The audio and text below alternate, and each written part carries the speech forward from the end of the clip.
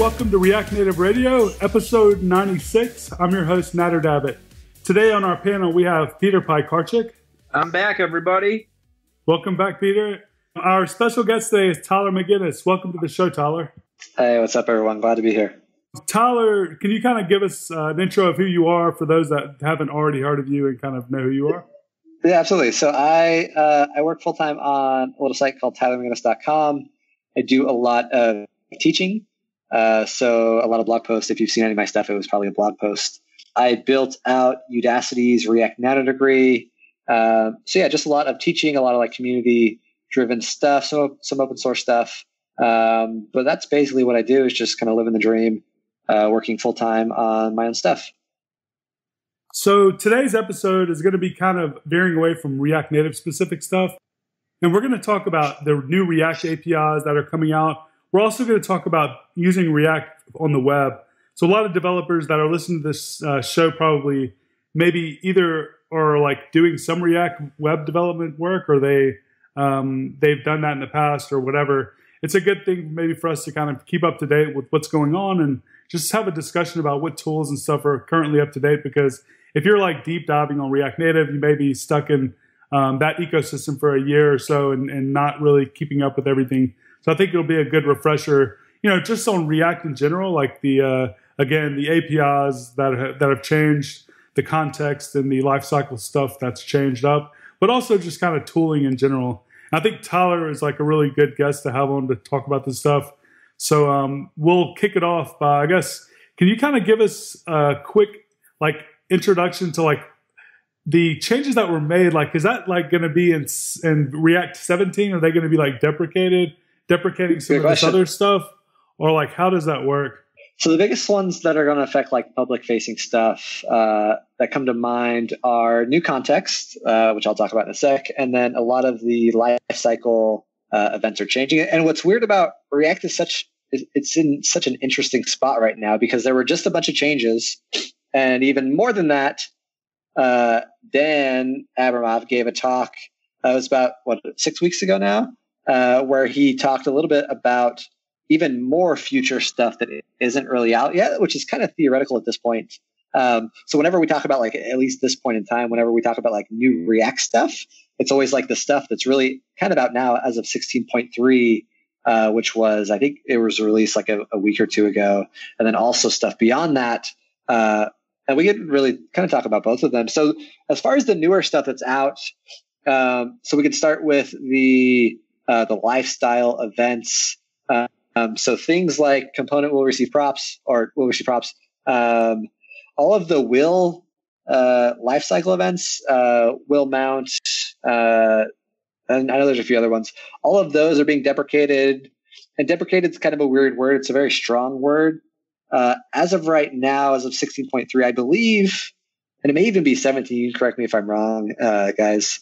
I know they're getting their names changed to capital unsafe, like underscore, and then the original name.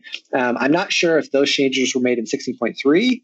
I'm pretty sure they're going to be made in React 17, which who knows when that will come out.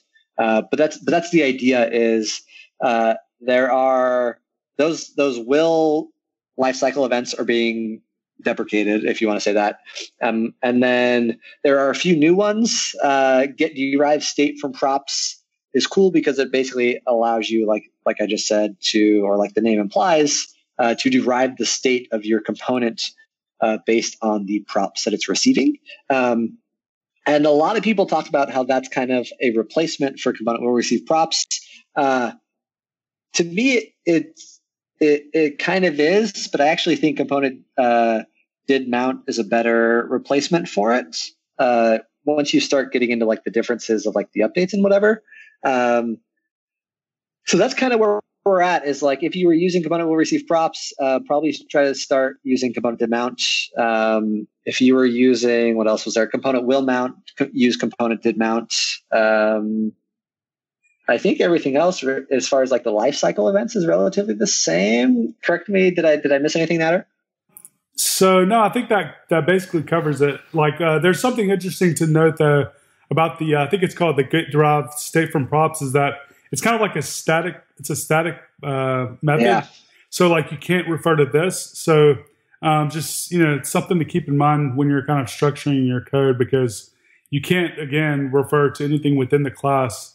You can only kind of return new state from there, at least to the best of my knowledge. Yeah, I think you're right. Oh, yeah, totally. So you return state, and it's kind of funky because you no longer do like next props. It's all like previous props, Okay, so that's interesting. And that's what kind of threw me off, because coming from component will receive props, that was getting past it, and this is kind of all going off memory, so I could be wrong. That lifecycle gets past, the next props. So you're able to compare the previous props basically with like the next props that are coming in. But the one we're talking about, there's so much in my head right now. Get derived state from props doesn't receive, I believe it's the previous props. So what you need to do, and again, I could be all wrong here, but if I recall, what you need to do is if you want to compare the previous props inside of get derived state from props, you need to set it on state. So you basically have a reference to that. So that's why it's weird. And I haven't really like asked anyone why this is, because everyone, like I mentioned earlier, everyone always says that get derived state from props is kind of a replacement from component will receive props, but they're past two different things. So in my mind, component did mount at least is a more seamless replacement for component will receive props. I could be wrong. That's kind of just what I've seen migrating some of my stuff over. It's so interesting that we went so long with React being like pretty stable, and not that it's not stable now. It's kind of like, still pretty stable, but like we're seeing quite a few changes. And you didn't mention that they're going to be possibly making more changes. I'm wondering if this is going to affect developers like that are either coming into React or working already within React. Because remember when Angular kind of made that big shift from 1 to 2? Yeah. Like a lot of people kind of like were put off by a lot of the complexity about it. But really the main issue at that point, in my opinion, was kind of like the fact that there was no stable version available for like 2 years. So that's not really happening with React. But I'm wondering if that's going to like, throw off any new developers, if we're going to shed our like current momentum like within the React ecosystem. Yeah, I actually, this is a really good point. And it's something I don't say on Twitter because I try to be like very non-controversial on Twitter for good reasons. But something that's interesting about React, and again, this isn't like to discredit anything that's going on in the React space. I love it. It's all necessary. But what I loved about React was it was just very simple, right? Like you had a component, that component received props, then you rendered some UI, or you like rendered a description of the UI. And it may have some state if you wanted it to. And so like as Kent Dodds always says, like the pit of success, right, was pretty large as far as React was concerned, because once you actually got things set up, like let's pretend like Webpack and all that stuff doesn't exist, right? Once you actually had like an app running, it was the kind of the mental model was pretty simple. Like I mentioned, you had props and then you render some UI, really similar to a function, right? A function takes in an argument, it renders or it returns something. A component takes in props and it returns some UI. Well, now it's more than that, right? You have context now, you have like this async rendering stuff that's being talked about. And so the mental model for React it's still like, I think it's still more simpler than like Angular 4 or whatever the new Angular is. But it definitely is. It's one of those things with like, it's a lot more powerful now. But I feel for the beginner who's just getting into it, because now they're trying to kind of manage what's new and what's old, and like what are breaking changes, what are going to be the breaking changes coming up. And like, there's just the mental model for understanding React and building a React app is arguably a lot more complex than it used to be. And I don't know whether that's a good thing or a bad thing, but I think that's just the reality of it. Tyler, that's a really good point, because I've been on this adventure for the last 2018, 4 years, maybe, right? Around 4 years. And I don't even know what I would do as a beginner right now, right? Like imagine reading some like blog posts online and then like looking at the React docs and seeing like unsafe in front of all exactly. And you're like, what the heck is this? Yeah, I wonder if like the ecosystem kind of like partitions itself for a little bit, where you'll have like 16.3 people So 16.3 still doesn't have the unsafe prefix. I think that'll the next one maybe. Yeah. If it does, I know the original ones still are going to work because that they wouldn't make that breaking change in a minor release like that. Yeah, for sure. So maybe like we'll see like the I know some people that are still using 15 actually, just because they haven't been able to upgrade their code. Yeah, totally. It'll be interesting to see what the next few months or the rest of the year will look like in terms of just like fragmentation across the community. Yeah, and it's such a hard problem to solve because like it depends what angle you take. Like if you're looking from the React team, like obviously they need to progress, they need to stay up to date. They have all these ideas they wanted to do for so long now, and they're starting to implement them. But with those come unfortunately breaking changes, which for someone who they go, they do their job, they come home, they hang out with their family. They don't really care to stay up to date with the latest like trends or whatever. Like they just want to like their job is a way for them to make money. Like it could be overwhelming because now they have their app and they still have features they need to add inside of their application. These things are completely different. So I don't know. It's the same conversation we always have when there are breaking changes. It's great for some people, bad for others. Progress is typically like worth the suffering of some people. But the reality is like there are a lot of changes coming in React. They're all fantastic changes if you're like a developer and you want like the latest and greatest whatnot. But yeah, with that, unfortunately, comes some headache as far as like updating and stuff. So yeah, totally. So it's definitely a conversation that should happen. Again, like you mentioned, it's not a good or a bad thing. It's not just a good or a bad thing. It depends on like how you look at it. Like in general, like they're doing this for a reason. It's going to benefit. Exactly. We're going to have benefits, but like there are definitely always trade-offs and stuff. So Peter, I didn't mean to interrupt you. Oh, no worries. I wanted to add earlier that it wasn't the prev props is happening on another new method called get snapshot before update. I was confusing myself with get derived state from props, which still consumes next props and previous state, but get snapshot before update consumes previous props in the previous state. Gotcha. Yeah, that's a good example. Like I haven't even looked at that one. Like I heard that was announced and I was like, like I read about it and I was like, I don't think I'd ever use that. And so I haven't looked at it since. So I like literally I teach React for a living, and I couldn't really tell you what the point of that lifecycle method was. And it's one of those where it's like what I do is like, and this is probably what a lot of people do is like they'll read it and they'll be like, okay, I don't really see how this will be like applied to what I'm doing. And then you see Dan tweet like, hey, this one probably won't be used that often except unless you're like writing a library. And then you're like, okay, I don't need it. And then you forget about it. That's exactly what I did. Yep. Hopefully I'll never need it, but if I do, it's there.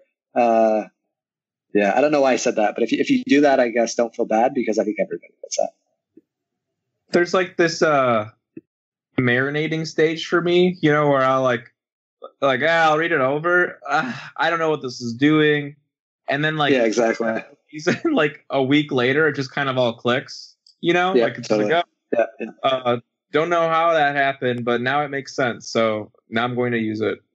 Yeah, or even where you're like, hey, I have this weird use case. Like, I need to do this thing. And then you're like, oh, wait a minute. Like, doesn't that random thing I read a year ago do this thing? And then you read it and you're like, yeah, there we go. Yeah. I think that's a good, like, I think that's a good, I don't know what it is, but as far as like education goes, like it's so hard to stay up to date with everything nowadays that I think if you're just like kind of aware of some stuff, when you need it, your brain is like, wait a minute, didn't we read about this one random thing like on Hacker News six months ago? And then you find it, right? At least that's what I do.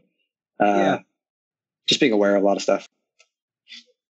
There's also, I don't know if you two knew about create ref, but you can like set like your refs, how you set them as like instant variables and you used to function. Now it looks like you can do like a ref is equal to react.createRef. Right inside the component. I've never seen that before myself. I don't know if that's new or not. But it's new. I actually don't even know. did that make it into 16.3? I've seen it. That was another one where I was like, oh, create ref, that looks cool. I don't mind like functional refs, so I'll just keep using those. Yeah. basically, maybe this is saying something. Like React is getting to the point, and maybe this is me. I'm just like a lazy learner, where it was like I when I see things that I can already do, like for example, this one, like I don't mind the functional ref. And I was like, I don't like. It's just another way of doing it. It's more beginner friendly, which is in my mind is always a great thing. But like functional refs are working fine for me. Maybe one day if this like create ref thing becomes like standard, I'll start using it. But for now, like I just plan on using the functional like ref. I don't know if that's a good thing or a bad thing, but like that's the reality of it. And that's kind of how I think about it. And I guess that's kind of one way I kind of deal with all of these changes is like, if this change becomes like the standard way to do it, I'll do it. And if not, then I'll just keep doing it the way I've been doing. That helps me sleep at night, I guess. No, I think that works for most developers. And it's probably good to hear that people listening, like, even us, like we kind of treat this that way, because sometimes when you're on Twitter and you're following like the smartest and like most like vocal and active people in the world, like in a certain industry, you start feeling a little left behind because these people are like not only like using this stuff, but they're doing crazy shit with it. And you're like, oh my God, I'm like so far behind everyone in the world. But in reality, like those are just a very small percentage of the people. And you shouldn't feel that you should know everything that they know. Yeah, I agree. And especially when it comes to people like Dan or like anyone, or there's just so many of them on the React team. They're really good at being vocal. They're really good at like being vocal in a good way. Like they're very communicative. And it gets to the point where like they're having a Twitter thread and you have no idea what they're talking about. And it's just like, should I know what they're talking about? And then you're like imposter syndrome. And then you're like, you feel bad. And then you kind of get over it eventually. Right. I think that's a good point. It's like, I don't know. I don't want to get too philosophical here, but like all of us are developers. Like most of us do it to make money, like to provide for our families or like to do whatever, to buy new shoes, like whatever it is. And like, you shouldn't feel bad if you're a developer who like even if you're listening to this podcast, like that's great. If you're not listening to this podcast, that's great too. It's like, I feel like there's so much like pressure to like stay up to date with the latest and greatest and like be the smartest in this industry that like, even if you're just like a good developer, you feel like this imposter syndrome that you're not keeping up with stuff. And I feel like that's like, for the most part, pretty unwarranted because like, I don't know, you're doing great regardless of if like you're super up to date with everything. Yeah. And so I was actually just talking about imposter syndrome with a friend of mine who's just getting started with like programming or whatever. He was just like, oh, we met up a few days ago. And I was like, how's your journey been? Because I've been out of town like the last couple of months. And he's like, oh, I'm not so sure anymore, and I'm like, well, what happened? Well, like I read about all these like fantastic people. I read about how, they start when they're like in their teens and, like I'm in my 30s and I just like can't make it happen, and I'm like, no, like you can't say that. I mean, I was like, listen, you're always going to feel like, you're not good enough. I was like, I feel like I'm not good enough all the time, like, people that I follow online feel like they're not good enough. That's just kind of like almost human nature. Yeah, absolutely. And I think this is a topic I could talk about for days because I'm around beginners so often. It's so true. It's like, but it's funny because when you're a beginner and people tell you this, you don't believe them, regardless of like how like passionate they are, because you always feel like you're different, right? Like I remember when I was a beginner, people would say this, and I'd be like, yeah, but like I'm different. Like I'm not as smart as everyone, But it's something that like universally, like everyone goes through it. And I think, it's just one of those things where persistence and it's like the cliche answers, right? Just like keep going with it, being persistent, like asking for help when you need it. Eventually you'll succeed, but everyone, and again, I'm getting on my like soapbox here. This is like the educator in me, but like what I've seen is like eventually everyone succeeds, right? The difference is some people succeed after a month and some people succeed after like 4 years, right? And that's different for everyone. That's the reality of it.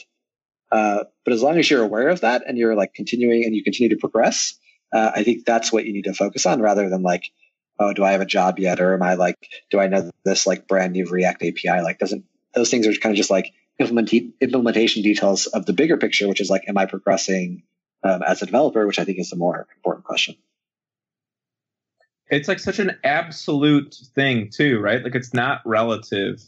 It's easy to compare ourselves to other people sometimes, but the reality of it is like we all have different backgrounds, right? Like we all come from different places and different times. Like it just, comparing yourself to somebody else, there's a really good chance that you're setting yourself up for failure, but you also don't know their full story. Like you don't know, like, what they went through or whatever. And so exactly. Yeah. Yeah. So you can't compare yourself to them. So the example I always use is like, cause I see this so often where it's like, oh, coding isn't for me. Like, Jill picked it up so quick and like, I've been doing this so much longer than her and I'm struggling. Well, it's like, maybe Jill went to a private school, right? Maybe she was like on the chess team and she was like a chess prodigy for 4 years. Like we don't know what Jill's background is, but like just because she picked it up quicker than you doesn't mean you can't pick it up, right? It's just like you're going to be a little bit slower, and that's totally fine. That's what, and I'm so passionate about this because like I used to be that person. I didn't start programming until I was like 22, and at the time I remember it was just like so hard, and I was like literally every single person in the world is getting this but me. And so now I like the advice I spew is just for like my younger self, and it's all just like eventually you'll get it. Eventually. The question is like, when is going to be eventually? It's different for everybody. But I've never seen someone who has really been passionate about coding, who's really dedicated themselves to it, who hasn't been successful after like N amount of time. And N is kind of, it varies based on the person.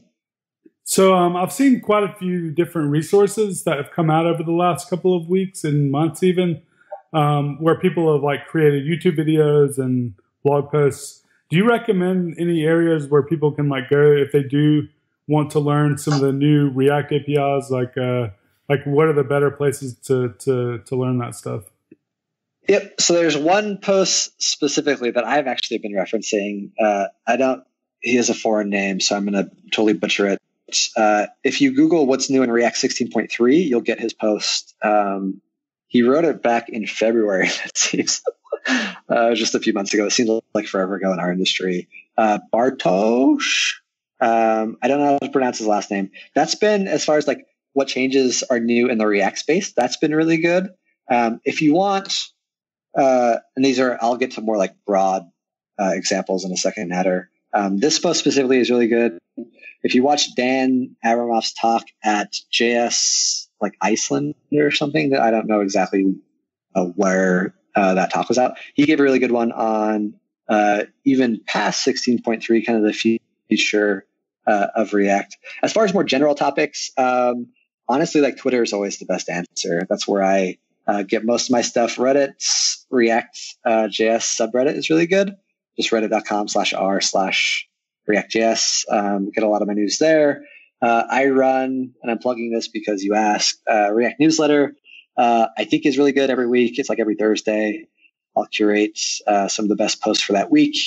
So between those three things, you should be pretty up to date in the React space. If you want to know who to follow on Twitter, I have a very curated list of people I follow on Twitter. Mostly all of them are in the React space, so you can check out who I follow on Twitter, and it should be hopefully some pretty intelligent people. So as far as like, let's move towards maybe like React web specific stuff. I'm kind of curious. I haven't developed I guess I've developed a React web application about 6 months ago, but that's kind of like, I guess it's on the verge of being not that long, but also kind of long enough for a lot of things that have changed. But even then I wasn't really that plugged in. I'm kind of curious, like what are the standards that people are using? I'm not only curious, I guess I am curious about the things that are like hot right now, but maybe more so the things that have lasted a long time that are probably going to, continue to last, and maybe other things that people should kind of look at. And things like, I guess, around, I had mentioned styling before, but also around like, typing, like, are people using Flow? Are they using TypeScript? And just anything in general, I guess. When you start a new project, typically you need things like a domain name, hosting, things like that. When I choose hosting, I pick mine for the options it gives. I like to know what I'm getting and set things up just how I like them. This is why, for your projects, you should check out Linode. Linode servers feature native SSD storage, a 40 gigabyte network, and Intel E5 processors. That's all the power you need to run VMs under full control, or Docker containers, who doesn't love that, encrypted disks, and VPNs. Plus, they have 10 data centers across the world and add-ons like backups, Node Balancer, and Longview to help you control your server costs. They also offer block storage for your static files, and you can get started with a $20 credit if you use the code ReactNative2018. That credit is good for 4 months on their 1 gigabyte server. That's a lot of time to try them out and see if they're the right fit for you. That code again is ReactNative2018. Also, if you're interested in working for Linode, they're hiring. Head to linode.com/careers to see their available positions. Totally. So this is, I'll put an asterisk on this. This is completely my very biased, might not be the actual reality of the world. This is kind of just what I've seen, being pretty involved in the React community. It seems like as far as styling goes, styled components is like the way to do it now.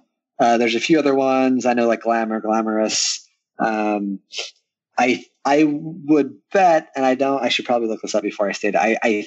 It feels like styled components is winning, if that's like a term we can use, like if they're competing against each other, which still feels weird. But as far as styling goes, it feels like styled components is being more settled on than the others, if that makes sense. So as far as styling goes, that's what I would say. Create React App, even though it's like it's been out for a while, it still feels like it's just a fantastic tool for basically everyone. Like whether you're like starting out and you just want a React app and you're like a beginner, or I know there's people using it in production and they just like eject when they want to roll their own like Webpack config and stuff. So that's like, it feels like Create React App is still the way, and I think it'll still be the way to like kind of bootstrap a React app in the future. Apollo is one, and you would have way more knowledge on this matter than I do. That feels like it's really starting to take off. I haven't looked much at it, to be completely honest. I just see it a lot on my Twitter feed. And I know that's kind of isn't really like totally in the React space, but it kind of feels like it is. So those would be the three, really two, because Create React App doesn't really count. The two kind of trends that I see like trending upwards, up and to the right, at least in kind of in the React space. Yeah, totally. I kind of agree with that. I know that Apollo is definitely huge right now. There's just a lot of functionality that it offers that just isn't there in any other GraphQL client. I know that Ken Wheeler and Formidable Labs, they introduced Urkel, which is like kind of like a lightweight version of Apollo with a little bit different of an API. It's actually just a different implementation of a GraphQL client.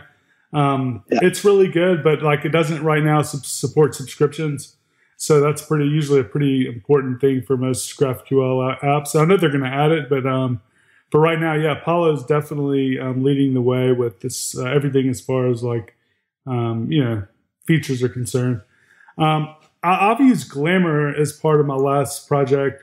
I think with styled components, it's kind of like it's really popular, but it's kind of like you have to buy in on the idea of like creating a separate component almost for every style. Is that right, or is there another way to do that?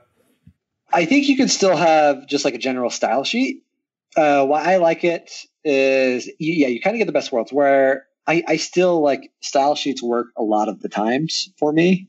So a lot of the times I will have just like a general .css style sheet that I'll include like in my index.html file.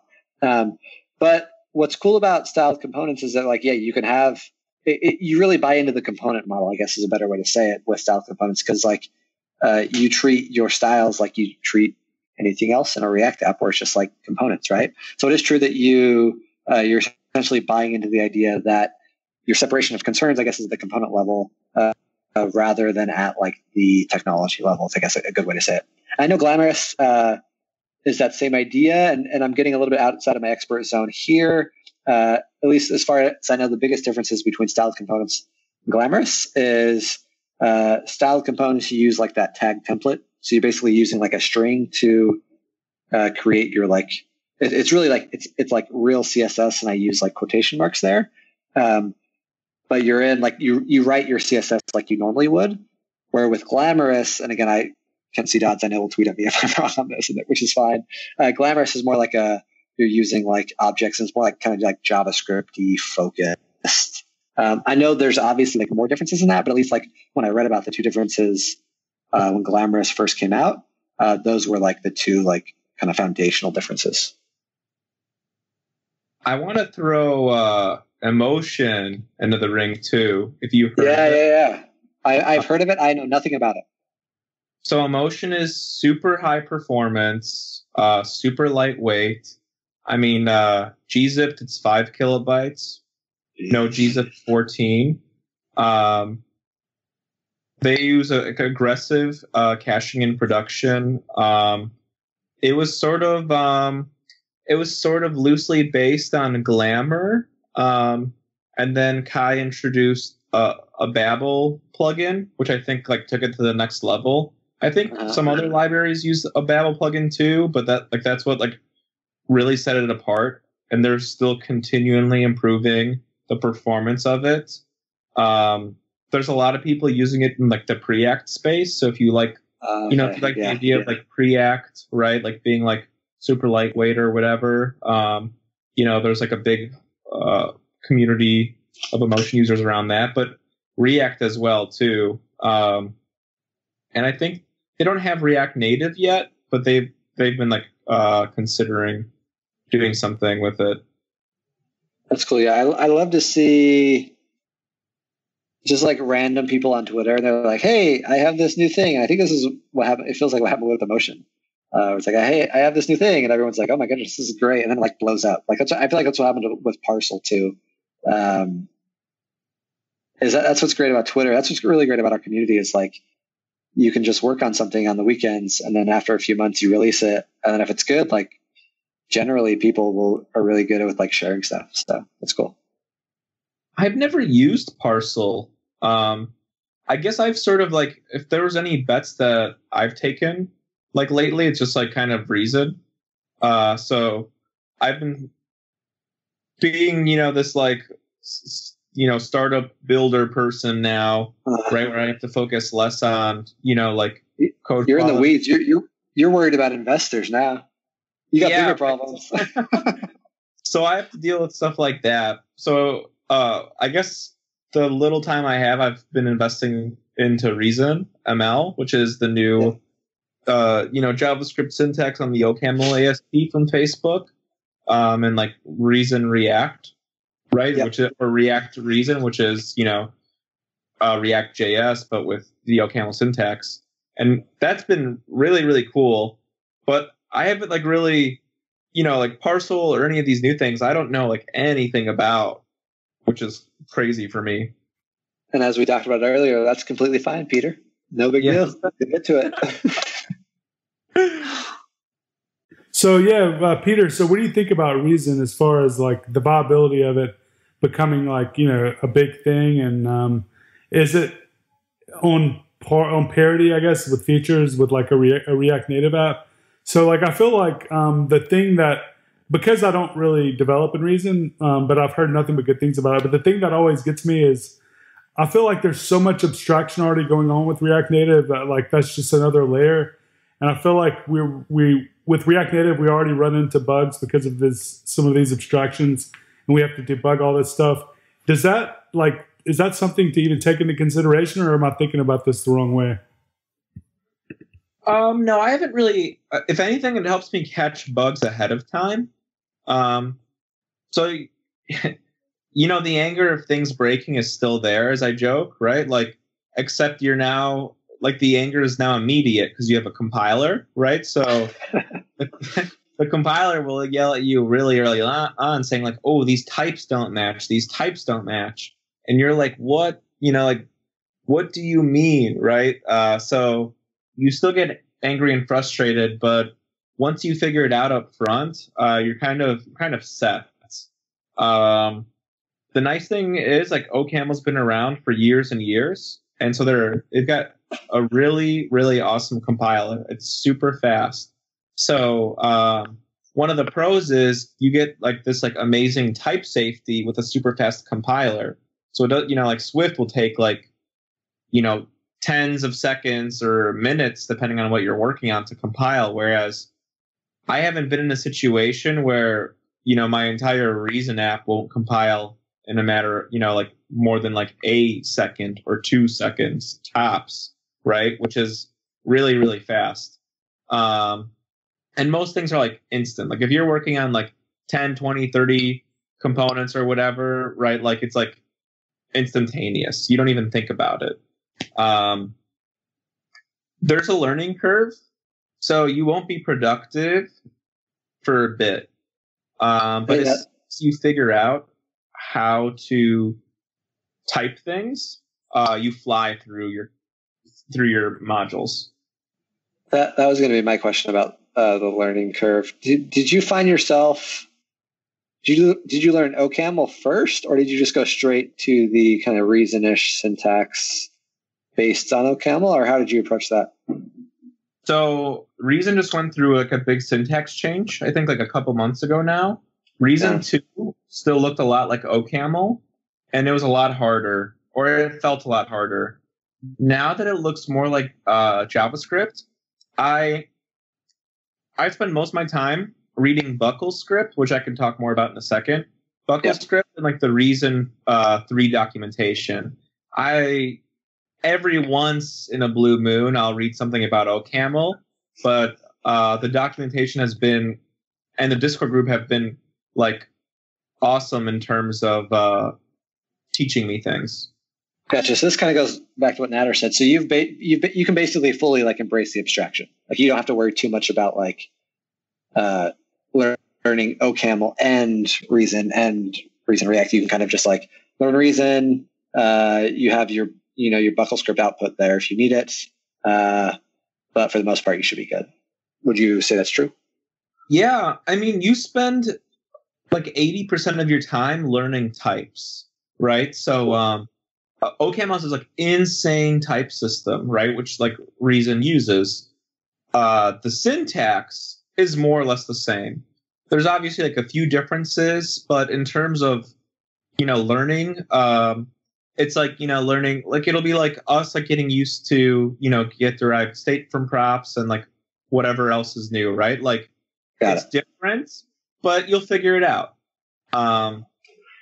Whereas like the strict types is where you'll be like, okay, what does that T mean? Or like, like what is TS, right? And, or like, what is like a apostrophe, function a apostrophe mean, right? So like, that's where like a lot of my frustration was at, but you figure those things out, after a while. Cool. That's good to know. And I mentioned Buckle script. So Buckle script is the tool that compiles Reason down to JavaScript. So the Buckle script isn't like using like Babel or anything. It's kind of like its own thing. And it actually compiles down code that's like pretty legible too, right? So you might even see like demos online, like, can you tell the difference between my like Reason compiled JavaScript versus like my handwritten JavaScript? Buckle script uses a lot of like crazy optimizations behind the scenes. So your JavaScript will be lighter and more performant somehow. It's like crazy how smart all those Facebook folk are. And and Bloomberg, I think, right? Because Bloomberg makes Buckle script. So it's crazy all the people working on that problem are, because it's insane that something could be faster and lighter. Yeah, it's amazing. So, out of curiosity, like, where do you think you see React heading over the next couple of years? Do you see it continuing the momentum that we're currently kind of continuing to see? And also, do you feel like it's kind of been the thing that has come to JavaScript and kind of saved all this talk about JavaScript fatigue and kind of gotten everyone to kind of see that we, all of this churn like actually made something that was like really, really great, and we're going to continue to use this for a while? Or do you see things like Vue maybe kind of overtaking React one day, or maybe something completely new, like either Reason or something completely different? Yeah, good question. So I've been hearing this for like 4 years now. where like 2015 was the year of React. And then 2016 was a year of React, and then 2017, and now 2018 is the year of React. So it's like I'm starting to be like, maybe like 2020 will be the year of React as well. Like Vue is cool and it's great, and a lot of people are obviously having a lot of success with it. The success of Vue doesn't need to equate to like the downfall of React, and vice versa as well. I think they can both coexist, and I think they do very nicely. And I think what's cool about it is what I've seen is both communities kind of like bounce ideas off of each other, which I think is the right approach to take.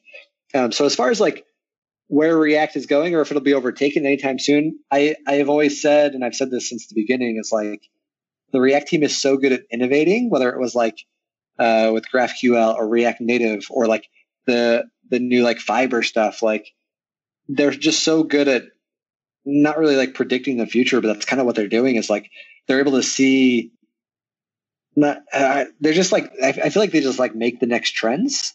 And I tweeted this like when I don't remember when it was. It might have been like with the new async render stuff that they've been talking about.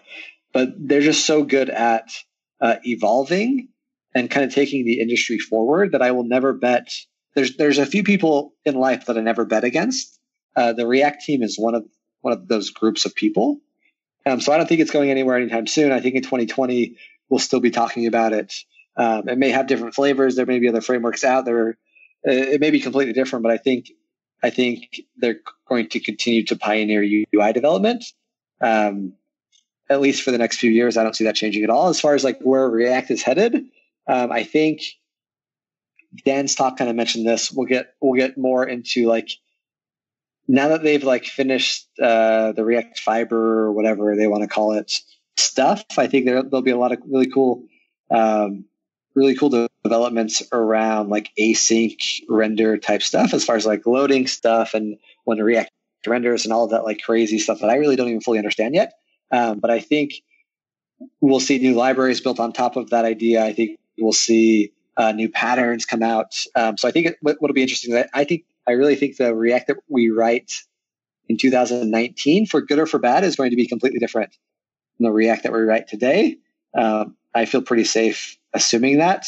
So yeah, I guess that's where I see React going. It's like I guess I don't know where it's going, but the React in a year is going to be different than the React that's happening right now, just because of all the new async stuff that's coming out. Suspense, I guess, is what Dan called it in his demo. So yeah, I've noticed that like Vue's been like really popping off, but I feel like I don't know, like 2018 is like the year of React, but maybe like somewhere halfway across the world, Angular or Polymer or whatever are too. Like sometimes I wonder if like I'm in a bubble, like there's clearly people using other frameworks like Vue and Angular out there in this world, like maybe more React, but they're still going to be around, right? Like people are still supporting them. People are still building components for those, right? Just the community is maybe a little smaller. Yeah, I wanted that same thing too. And then I look at my Google Analytics and it's all up and to the right, which generally is like if React does well, then my site gets a lot of hits. And it's been that way since like 2014, 2015. I think definitely Vue is like the biggest. Again, I hate using the word like competitor because like we should learn from one another. But yeah, Vue blew up last year. I think it continues to blow up. And I think for good reason. There's a lot of people, and like I said this earlier, there's a lot of people who find Vue very, very approachable, especially beginners. And I think that's a fantastic thing. And I think people like Sarah Drasner are doing a fantastic job in that ecosystem specifically, kind of showing off the benefits of Vue. And I think that's great. I will eventually learn it. Probably just like at least get like a surface level understanding of it, just so I can talk more intelligently about it. But as far as where React is today, I love it. I think it's still growing. I think we are definitely in a bubble, Peter, as far as like our Twitter bubble that we have where we all follow each other. But all of the like analytical data that I see outside of that seems to be pointing that React is still growing. People are still adopting it. And again, I think that has to do with like how innovative the React team is. Yeah, that's a really good point. especially the analytics one, like it totally makes sense. Like if that's still going up and to the right, chances are that, the React ecosystem is booming. Yeah. So before we wrap it up, is there anything that you all wanted to kind of cover that we haven't talked about already? I don't think so. I think I had a fun. The biggest thing is I just want to thank you guys for doing this. It's been, I think you said, Nader, this is episode like 94, 96, something like that. Yeah, we're on 96. That's amazing. That's really, I know it's like to do this and to get guests and to like find people and to publish and do all of that stuff. It's not as easy as it seems. And so I just want to thank both of you for doing this and doing it consistently for like years now. I think it's really fantastic. And so I guess like from the community, just want to say thank you to both of you and to really all the guests that are typically on, or all the panelists that are typically on. I think it helps a lot more people than you realize. So it's something that you should be definitely proud of. Totally, man. Thank you. I appreciate that. Also, thank you for coming on. I know you are a busy guy, so for you to take some time out of your schedule to join us, we totally appreciate that. So, absolutely. Glad to be here. So I guess we'll go ahead and jump to our picks. Peter, do you have any picks tonight? My pick for the week is an article, shameless plug, learning higher order components in React by building a screen. Basically, the reason I wrote it is because I totally forgot about, all the intricacies of higher order components and static methods and naming components or whatever. So basically I've compiled all the mistakes I made into a resourceful article. So look for it on Medium. Once again, learning higher order components in React by building a loading screen. There you go. When you release that, send it to me, Peter. I'll get it in the newsletter. I'll tweet about it. Oh, awesome. Thank you. Yep. Yeah, on higher order components, this has been my pet peeve for the last couple of weeks. I feel like everyone has moved away from higher order components to everybody's saying that, you should do it with render props as far as passing data around. And I just feel like there's so many good use cases for higher order components. And one of those is we talked about earlier, the Apollo client. And when you're doing some of these complex, operations, GraphQL operations, you have so much going on. So sometimes you'll have 5 different functions that are being called for different things. For instance, in a subscription, and the refactored version of Apollo is using these components. So where in your render, you're actually, having to handle all this stuff. Whereas before it was encapsulated in a set of functions, and then the final data was just passed into the component. You just had the data ready to work with. Now, the new way works really well for queries where it's just something really basic because you just have the query and the data's there. But for anything other than that, it starts getting really nasty. But I think they recognize that they're not deprecating the higher order component, but they have moved their documentation to be the higher order components are now second class kind of in their documentation, and the other new components are kind of first class. I may mention this, to someone that, because I know a few people there, just to kind of give them my feedback. But I mean, they did this based on feedback from other people, so obviously, I'm in the minority here, but that's just my rant. You just got to be loud, man. That's who wins. If you're loud and you go to Twitter with it, you get anything you want. Yeah, but fun. I think I'm like you. I don't like to be too negative, so I just don't say anything sometimes. Yeah, that's a good approach to Twitter. Only positive vibes on Twitter. It's funny because I made the first render prop Apollo component called Apollo Tote a few months ago. So it's your fault. Oh my goodness, it's Peter's fault. You caused all of this, Peter. Well, yeah, I made this it was literally the basic query. Pass in your query. You don't have to use GQL, right? You get a few methods, and I thought it was cool for a couple weeks, But I totally went back to the higher order component because I like writing small functions a little more, I thought this was great, but I was just geez, I'm way more productive using higher order components. So I'm a little sad that the documentation and everything is pushing you to use the render props. And I'm kind of wondering, like, at this point, I totally understand where, like, you're getting a lot of benefit out of either using high order components or render props, using like a provider, because you're able to work with a cache.